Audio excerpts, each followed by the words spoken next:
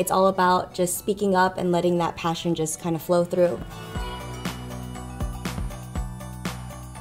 Hey guys, it's Kirbie. Welcome back to Pretty Unfiltered. First of all, I have Jenn Im here. She's my guest today. Hi, Jen. Hi. Welcome to Pretty Unfiltered. Guys, you might notice we have a new set, and Jenn is the first guest on it, so welcome to my new humble abode. Thank you. I'm happy to be breaking this space in. It's so nice. I'm Very obsessed with Instagrammable. it. I'm like, it's so LA. There's succulents in the back. But today we're just talking to Jenn about her upbringing, being Korean American, and also talking about her new fashion line, Eggie, which means baby in Korean, right? I think that's so cute. Thank you. So we're gonna get to all that later, but I would love to learn a little bit more about you if you don't mind. Yeah, sure. As a Korean American, was there a time growing up that you remember looking or maybe feeling different from your white friends? Oh, absolutely. I guess from my hometown, it was mostly like a Hispanic community. And there were like a couple of Asians here and there.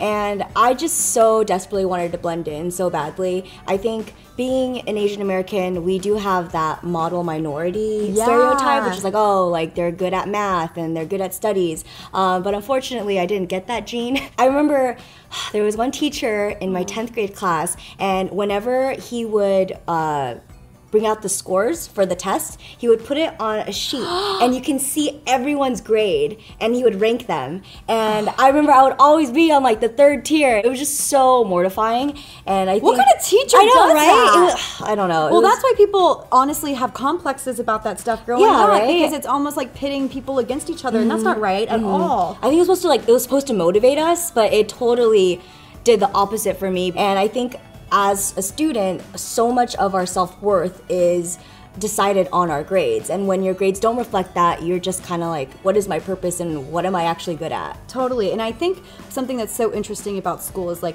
you're told that you have to learn these basics, right? And if you don't nail these basics, then you're just not smart. But like, you're a creative type, I'm a creative type, and I feel like we excel at those types of things too. Right? Everybody has these positive points, but sometimes they're not reflected as much in school, which kind of stinks in my opinion. Right? Totally. So how did you overcome that? I think I just pretty much chugged along. Like I literally just had to deal with it. You're like, suck it up, girl. Yeah, suck it up, girl. I got rejected from one of my dream schools, UC Berkeley. So I went to community college.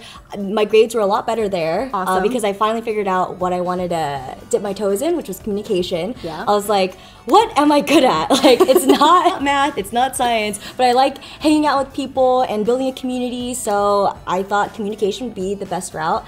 And then I got rejected by Berkeley again, 2nd time. I see you. Damn! I know. It was a huge blow. Thicker skin builds thicker skin. Exactly. And I'm so happy that I went to UC Davis. I transferred and it was the perfect school for me. I absolutely loved my experience there. Even though I was lost, it really gave me time to work on stuff that I love doing, which was YouTube videos. Like, that's where my passion really started. And I was able to express myself with fashion and style and the arts, and it was just a good stepping point for me. I love that. That's a really great story, because I think sometimes people, when they don't get accepted to their dream school, they're kind of like, I'm a failure and I don't know where to go from here.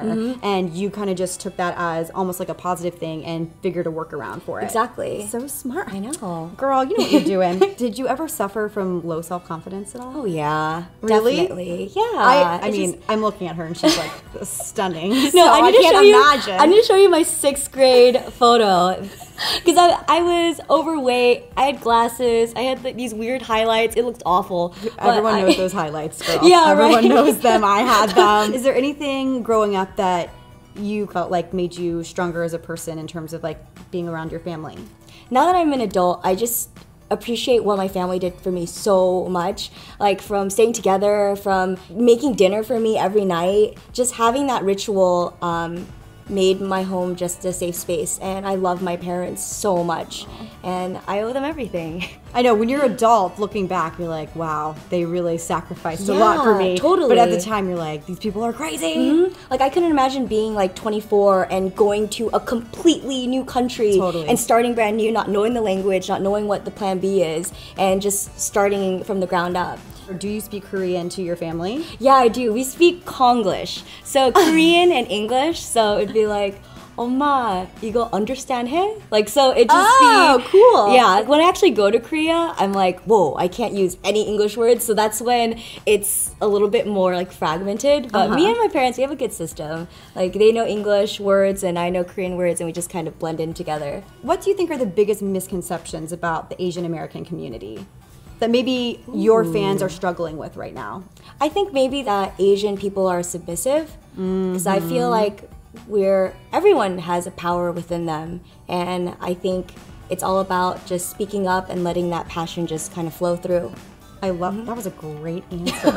In magazines or in TV, did you see a lot of women or even men that looked like you growing up? No, like especially when I was growing up, we had the Yellow Ranger. Yeah. Who was just kind of like an afterthought. Yeah. But there was the Disney Channel, like we had Brenda Song. Yep. Yeah. She was amazing. Low-key, I love Brenda so Song. I Brenda, love you, Brenda, if you ever watch this, like tweet her and then come on the show. No, she's actually one of my good friends. Wait! So, I know. So it was crazy. Like watching her for the Disney Channel and then meeting her. We have the same hairstyle as Anna. So she brought us together, and meeting her in real life, I was like, oh my God. Okay, so you have been on YouTube for 7 years now. Yeah. That's like OG status. Approaching a decade. What would you say the biggest change has been for you and your lifestyle?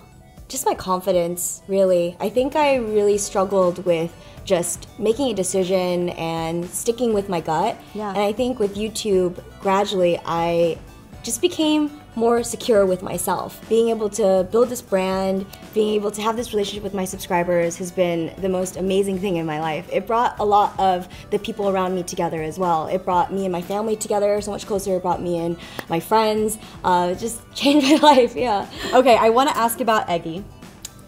Yes?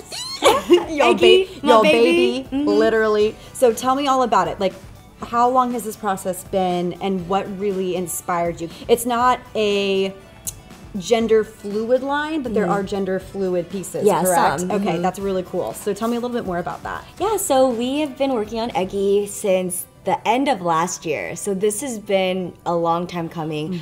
I have worked with other brands in the past with collaborations like ColourPop and Revolve, and that was just kind of me dipping my toes in the space, and I finally felt confident in establishing my own brand after those collaborations, and everything just kind of aligned. I wanted to create pieces in my closet that everyone can wear. I feel like no one should be confined into one style, like whether it's, like I'm only boho or I'm only punk. Like, style is so fluid, especially with the age of the internet. Totally. We have inspiration everywhere, and I feel like it's really important to showcase how we feel internally, externally, and I love getting ready every day. I love having the freedom to just be whatever I want to be. Yeah, express yourself through clothes. I didn't go to pattern making school, I didn't go to design school, so it was so fun picking and choosing everything that I was inspired by and just working with professionals to put everything that's in my head onto concrete pieces.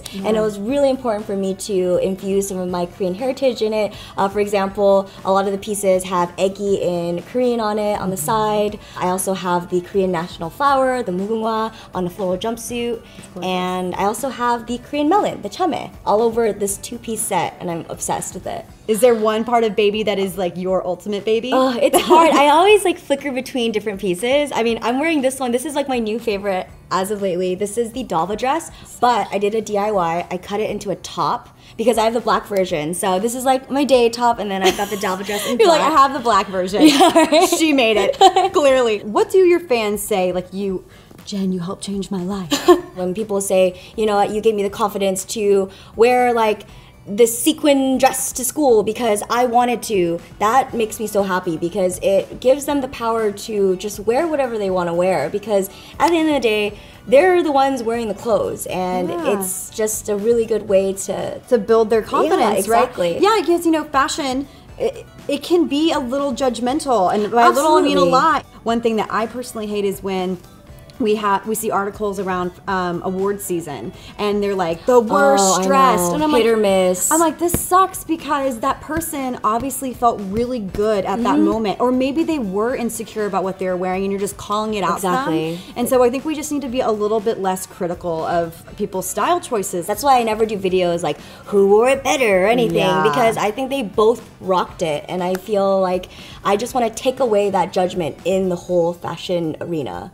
Amen, Jen. All right, guys, Jen, you're amazing. You're so bubbly and fun. Let me know your favorite part of this interview in the comment section. We'll see you next time. Bye, guys. Bye.